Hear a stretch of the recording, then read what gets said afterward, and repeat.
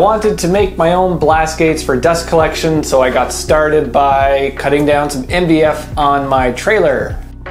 I got them down to final size on my table saw. A blast gate, simply put, is a little door that opens and closes a pipe that connects a power tool to a dust collector. Since you can have multiple tools connected to the same dust collector, blast gates allow you to direct the vacuum to the power tool that you're using. Why would you build your own blast gates in the first place? I mean, these are like $10, but they're kind of crappy in many ways. So the inside diameter of this is smaller than the inside diameter of the pipe, so it reduces the airflow a little bit. They're extremely leaky. You can kind of see directly in there if you look close enough. There's no way to mount this to a wall or to anything solid because there's nothing to screw into, so it's just kind of hanging in free space. In my experience, they get majorly jammed up with sawdust in the little crack there. You have to pick it out with a needle or it won't close all the way like this one. But the biggest nuisance of all is that you actually gotta physically open and close this to operate it. I'm gonna fix all of that with my design. After some layout, I can get started using my router and a circle jig to route some really shallow grooves that will hold a gasket.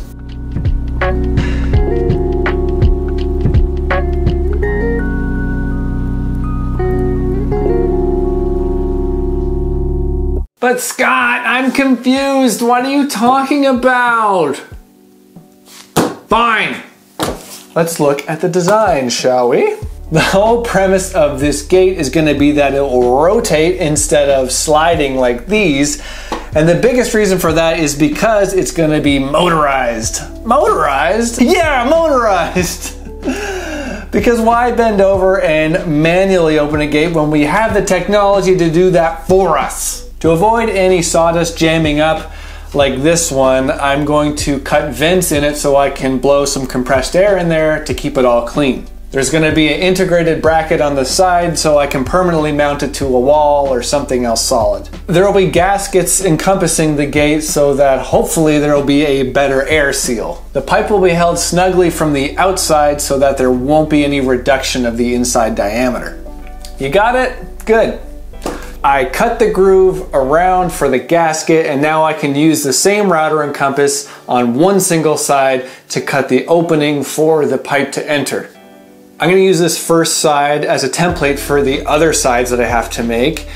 The hole took a few tries with the compass to get the correct diameter for a perfect fit. When you use a router with a compass to make a complete circle, make sure to leave some tabs so that the workpiece is supported. Otherwise, it'll spaz out and ruin it. Take a router with a flush trim bit and flush off those tabs after.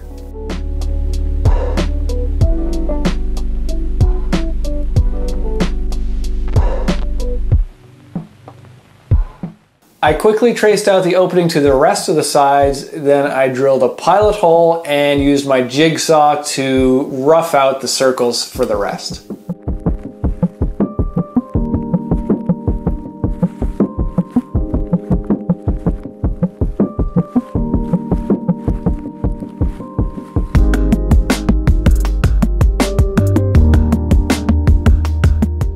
As someone who's used to using a lot of double-sided tape, I was a little reluctant to do the whole painter's tape and super glue trick. To me, it seemed like a whole lot of extra work, but it actually has a really firm hold on the workpiece, and it's a little bit easier to clean up than the double-sided tape I was using before.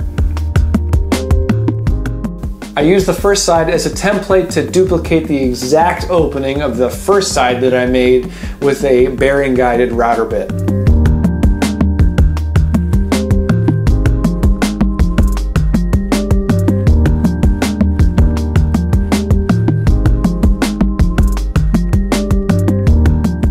This is the pocket that I need to cut out to mount the servo motor to the side of the gate. I used the fence on my router table with stop blocks attached to route out the pocket in 2 steps.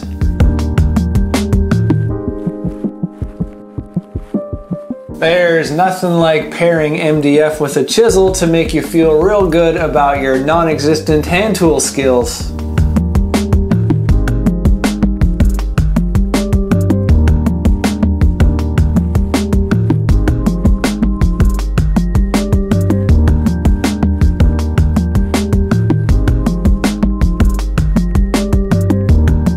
Next, I will start to work on the gate itself by drilling a hole where the motor will mount at the pivot point and use that with a compass to mark the layout.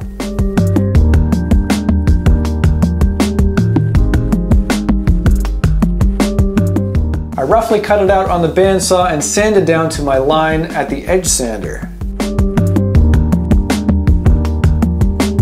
Then I roughed out the opening and I flush trimmed it with the side I used before.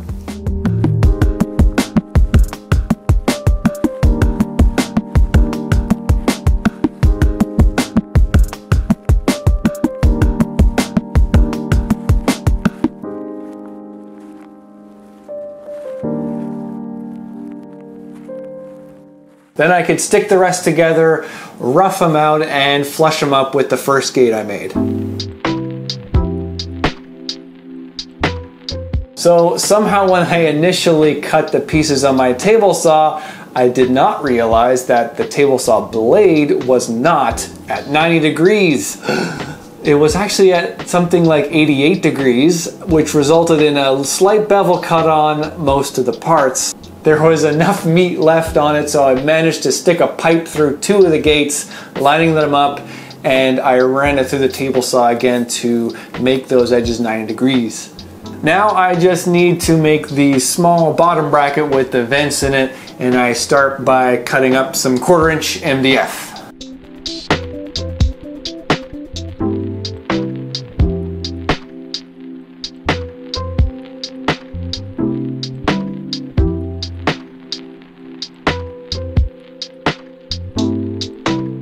For the vent holes, I first tried to drop plunge it on the router table, but I don't really have the correct bit to do that, and it was a lot of effort because of that.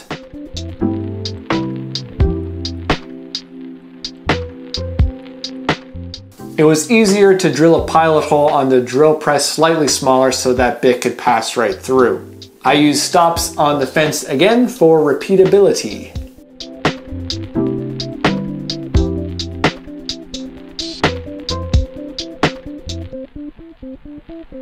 I took this opportunity to countersink the holes in the vent bracket. For the gaskets, I first tried to use this thin craft foam. I cut it with a little compass that I cobbled together, and it cut quite easily. I glued it to the sides with CA glue. The craft foam was actually pretty easy to cut, but I wasn't pleased with how much friction the craft foam had between the side and the gate, so I wanted to try something else, so I used some stiffened felt. The stiffened felt required a little more effort to cut than the craft foam, but overall I think it worked out much better. Then I can drill the rest of the holes and screw it all together.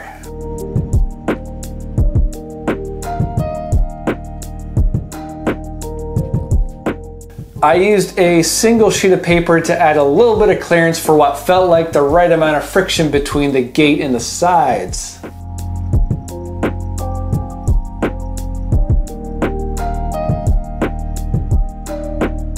Back at the router table, I could flush up the excess material from the brackets.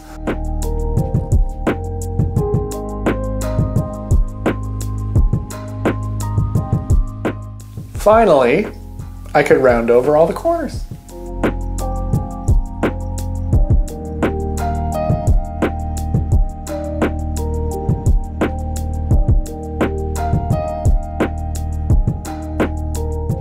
In total, I made 4 of these, which is not enough. So I made 3 more of these double blast gates. I don't believe that they're really going to save a whole lot of space, but they will save a bit of wiring and a couple of motors.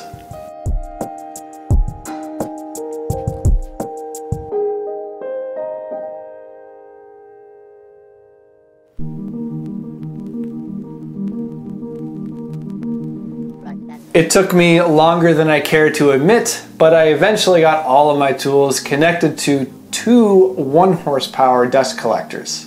I got one of these fancy bendy deals for the drill press. Jury's out if that's going to work out well or not, but I'm curious to try. This is admittedly the first time I've hooked my bandsaw up to dust collection before, and I'm really looking forward to having less dust in the air as I'm resawing. This is going to be the overhead dust collection at the router, and I got this stiffened sort of pipe so I don't need it attached to the fence. It can just hang over the workpiece if I'm not using the fence. For my dust collection at my new to me jointer planer, I'm not really sure about my future workflow for this, so I'm gonna save that for a future date. So overhead on the central workstation, I have 3 things going on up here. This first one is going to the overhead router collection. This second one would be the overhead table saw collection, which will be a future video. And the third one here is going to be a general sort of cleaning up the area. Surprisingly, there's not much available on the market for an elegant solution here, so I think I'm gonna try and DIY an acrylic chute for my next video. So be sure to stick around for that one.